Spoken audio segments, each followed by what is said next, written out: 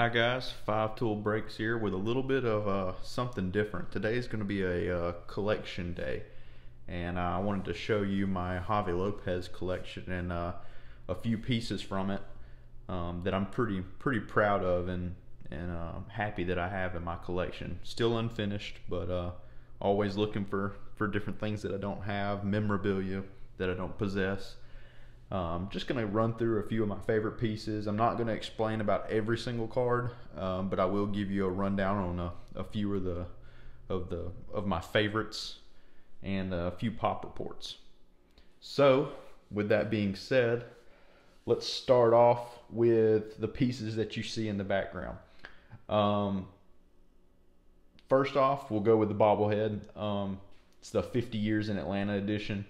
I kind of keep it in the box until I get like a man cave area to really display it at. I'm not going to take it out and put it on my little breaking desk that y'all see in the rest of my videos, but I definitely like to have that in box and keep it from being broke by my almost 3-year-old. So like to keep my stuff in good condition. Oops, bumped the camera. Dang it. I do that every time. Anyway, long story short, I got the bobblehead. I believe I got it from a Braves group, a Braves memorabilia group. That's where I get the majority of my stuff. A few things from eBay, as you can tell. That one's got the green sticker on the top right over here on this 8x10. And since we're talking about that one, that's actually inscribed for the '96 NLCS MVP that he had won. And I love that picture. That is one of my favorite images. And I want to frame that with my game used jersey and maybe a couple cards if I can fit those in there in a pretty neat little design. I'll show you all that jersey here in a little clip right now. Alright, so here's the jersey I was talking about. It's a 1998 game used and signed right in the top left of that 8 right there. You can barely see it. Still got a lot of dirt on it, especially on the inside of the collar. You know, throwing that mask on and off. Gets a lot of dirt inside there and trickles down your neck. Could have been sliding.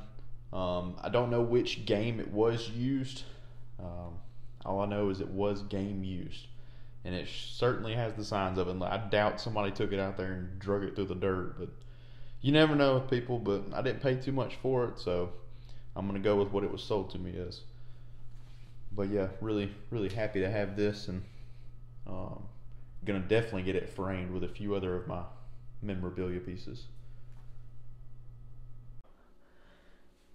Alright, now we're going to get to our next item. I got a bat, not game used. I think it's just a game model or professional model, if you will. Signed and certified. I've got a ball, the white ball to the right is an official MLB ball. Got that one signed not too long ago. And then my favorite memorabilia piece besides my game used jersey, and that's going to be the World Series ball you see sitting here in the middle. That thing is beautiful. I love it. I love having the logo on there from the World Series. It's just probably my favorite piece besides that jersey. I absolutely love it. All right, well, let's get to some cards, and then I'll show you something really cool that I like a lot.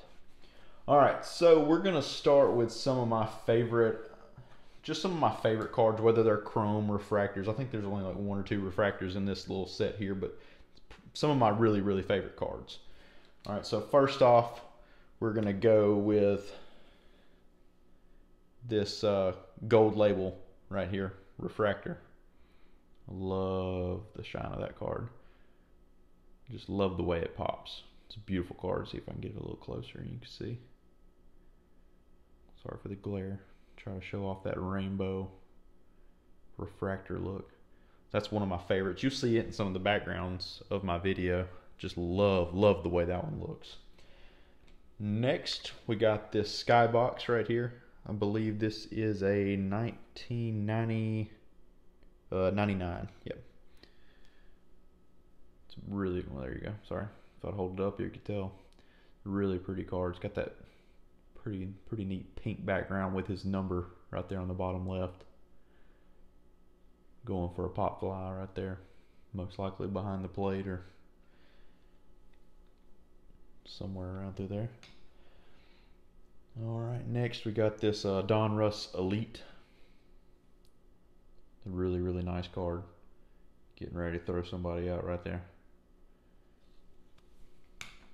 After that, here's one of my other favorites. My Bowman's Best right here. Really pretty card. It's got the whole baseball threads around that sunbeam look behind him. See if I can put the glare right where that threads are. You can tell what I'm talking about. Yeah, you can see it right there. Really, really neat card. One of my favorites. Got a Fleer Futures card. Check out all that sparkle right there. I believe this one is numbered out of 499 right there in the top right. Pretty neat card.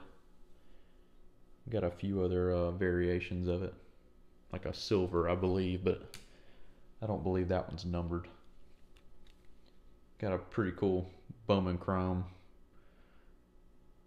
If I can get this to where I can see what's going on here. Sorry. Standard card, just a chrome. Love it. And here is a 94 Upper Deck Electric Diamond. It's a really neat card in landscape. Sorry for the glare. Pretty neat, pretty neat. You got just another chrome of a Topps Finest. It's one of my favorites there. It's got some really neat shine on the right in those vertical lines. Alright, let's get to some relic cards, game used. So right here we got the Summer School Battery Mate with him and Tom Glavine. It's a really, really neat card. Case is a little scratched up. I need to swap that out, but it's still something really cool. And that's from Topps Chrome. Pretty neat. Next, we got this Leaf certified materials right here. Pretty cool card. And here we got a Fleer Field game used bat piece.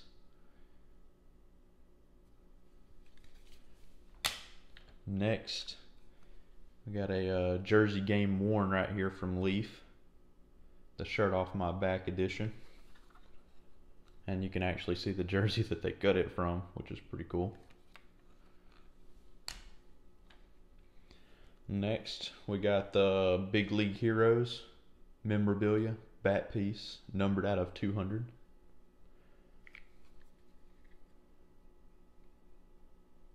And it gives a little description, being game used, blah, blah, blah, this and that.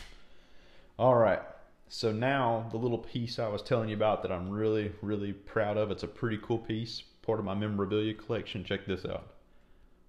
How about the MLB debut and his first hit ticket stub? I got lucky and found this on eBay. I don't know how it just randomly popped up like it did. Like it just came out of nowhere. Super, super happy to have that. It's a really cool timepiece. All right, now let's get to the graded card collection. And then after that, we're going to go through some of my favorite numbered cards that I have. A lot of them I just recently picked up. All right, so first off, we're going to go with this 1994 Upper Deck Next Gen Electric Diamond. It's a Mint 9 graded by PSA. It's got the cool little hologram on the right. I don't know if you can see the effect it gives. It's pretty neat. This one is actually a Pop 4, so only 4 other graded. And a Mint 9. I want to say like there's only 2 as a 10 above it. All right, next we got this 1996 Finest Javy Lopez. And this one's a Pop 4 as well. Perfect Gem Mint 10. It's not a refractor, it's just the base card with the little peel taken off of it, but I still love to have low pop items. It's pretty cool, and I love that image. Alright, next. This one had a hard time trying to pull up the pop report on it. It took me forever to get it to work. I don't know why. I just didn't like the way it was labeled, I guess. and it could be mislabeled. I don't know. It's from 1990 Best Cards, which is actually printed in Birmingham, not too far away from here, like 35 minutes. You can see right down there on the bottom of the card. But it would not pull up. I even tried pulling up the serial number, and it finally pulled it up, and it was just acted like it was normal and always been there. But when I tried to key in the card, wouldn't pull up. You had to use the identification number, so that was weird.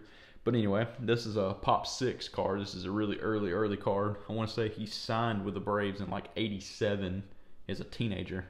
So this is a really early card from the Burlington Braves. You can see that in the top right there. Pretty neat. Glad to have that. And that was in a Gem Mint 10.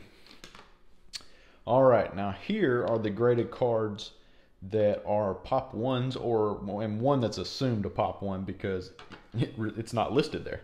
So here's one of my favorites. It's a 1993 Upper Deck SP, PSA DNA certified. As you can see, it's autographed, autographed authentic. Now, when you search this in the database on the Pop registry, it doesn't pull up. It says none are graded like this. Now, it could be because this is an old label. So I don't know if it didn't swap over, but it acts like none have been certified and signed at the same time with no grade. So technically, I guess it is a Pop 1. If they say there's not one and I have one in my hand, who knows? I'm claiming it's a Pop 1, so why not? So I'm going to start putting some of these up here because I like to display the Pop 1s. All right, the next Pop 1 I have is a 1994 Stadium Club Team Series. One of my favorite images. You know, it doesn't have any kind of refractor to it or anything. It's just a really nice card, and you can tell how young he is in this photo. But shows off his number, his name, you know, his face. It's a really good image, in my opinion. So I'm really happy to have this one right here. And that one's graded a perfect Gem Mint 10. See if I can scoot these over a little bit. These stands are cheap, so don't buy these if you've seen them. I just got them to display cards. All right, my next Pop 1 is a 2000 Topps Gallery Players Private Issue. And that's a really cool card. It's only graded in a Mint 9, but none graded higher or lower. And it is out of 250, as you can see in the top right there. Pretty happy to have that in the collection. Get up there. There you go. Spread these out a little. All right, so next up are my favorite cards of Javy Lopez that I have, by far. These are extremely hard to find cards. I got 4 of them at one time. Got really lucky. Had a buddy help me out, search for me. I'm extremely lucky to have these. All right, first off, we're gonna start it with this Diamond Axis Leaf. Look at that really pretty card. It's a 1998 die cut, as you can tell. It's got that gold stamp on it with the Diamond Axis over here on the left, and that's numbered out of 50. Really pretty card. Love it. I'll stick that. Well, if I can get it to sit up there. There we go. All right, cards. Cooperate. It'll work. All right, next I have the big boy from that same group. This is the Z Squared Axis die cut. Beautiful card. The only issue I can see with it is where the die cut is at, right down here in the bottom. You can slightly tell right there that die cut was not very sharp, so it kind of bent it at the cut angles there. It didn't do it on the out of 50 on the diamond there, but it sure did on the big one. So if I can find another and upgrade that'd be great. All right, the next 3 are the biggest cards in my collection. One I got extremely lucky to find on eBay and snatched it up at, like, I can't remember what time the auction ended, but I got super lucky because it was cheap for what it is. extremely cheap for what it is. All right, I'm gonna show that one last. Actually, yeah, I'm gonna do that in last. I'm gonna show two cards right here. I'm gonna give a little backstory on them from what I have researched, what I have heard in a podcast. Shout out to the Essential Credentials crew, and a few things from a few buddies here and there. All right, so first up is the Big Daddy, or one of the Big Daddies, the 1998 Donruss Crusade. Look at how beautiful that card is. Absolutely beautiful. And then, to top it off, let me get my other hand up here. I have to reach around the camera. The even bigger one. The Red Crusade. Now, if you want to know something really wild, is these are press-proof executive cards, which makes them even more rare. Some people say these are one of ones. Some people say there's 3 copies of them.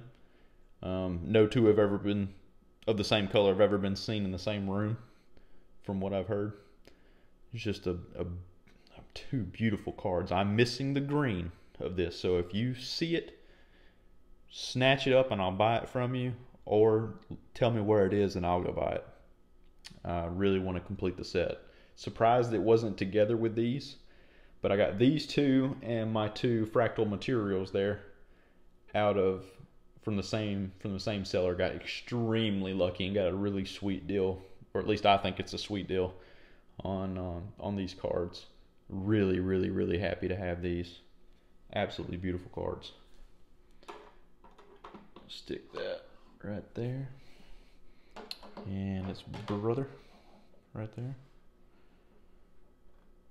Okay. And just a little extra tidbit on those cards. They, like I said, some people say they're one of ones or out of threes. It did have serial numbers in the back, but you saw the X's. So if you want to find out some more information on those, more than what I shared, definitely suggest you go check out the Essential Credentials podcast. They have an entire episode dedicated to the Crusade cards, and they do a great job of explaining that. All right, last but certainly not least, the luckiest buy I've ever had in my entire life is this bad dude. The 1999 Fleer Brilliance 24 karat gold, numbered out of 24. Absolutely beautiful card. Stunned to have it. Unfortunately, and this is the unfortunate part, really unfortunate part, it has some damage. As you can see right there where I'm trying to focus that glare, there's like a dent right in the card. And the edges are pretty rough on it. So whoever I got this from, or whoever they got it from, definitely didn't have too much luck, whether it was pack pulled like this or what, but it is still a rare card. I have never seen another one of Javy Lopez, at least. And I got it for an absolute steal. You can look it up on eBay. I'll go ahead and tell you. $39. That's it. And as you may have seen in my last video when I explained in a comparison, the King Griffey Jr. card of this, graded in a perfect PSA 10, sold for $21,999. And I understand that Griffey is a Hall of Famer. Javy is not. Just that's the rarity comparison. Of course, this is definitely not worth that. By no means is it worth that. Wish it was, but it's not. But it is still, I still got a really good steal of a price. At least in my opinion, I got a steal. I've got more cards on the way. I was gonna wait to probably throw them in the video as well, but I got tired of waiting, and I don't know when they'll be here. And with this whole coronavirus stuff going on, I really don't know, if they'll eventually halt the mail or not. I highly doubt they will, but I just wanted to go ahead and get this going since I'm not doing nothing today. Figured, hey, let's do a collection video. I got a lot of other loose cards, but I'm not going to bore you with showing you all those. But I figured, why not let's show the Javy collection. And if you see something that I don't have, or you don't think I have that I may not have shown, hit me up. I'm all about trying to get some more. Like I said, still looking for the green, and I'm also still looking for the regular numbered versions of the Crusade cards, the ones that actually were retail, because these were not retail. These were not released in retail. They got out, and a long story, like I said, you can listen to that Essential Credentials podcast. I'm not going to go too deep into it, but it was a bankruptcy through Don Russ, and somehow they got let out during that. But yeah, if you see any I don't have, think I might want, hit me up, and we'll make a deal. All right, guys. Stay safe during the coronavirus. Wash your hands. Cover your mouth when you cough, sneeze, all that good stuff. Use hand sanitizer. Keep your family safe, and God bless. Y'all have a good one.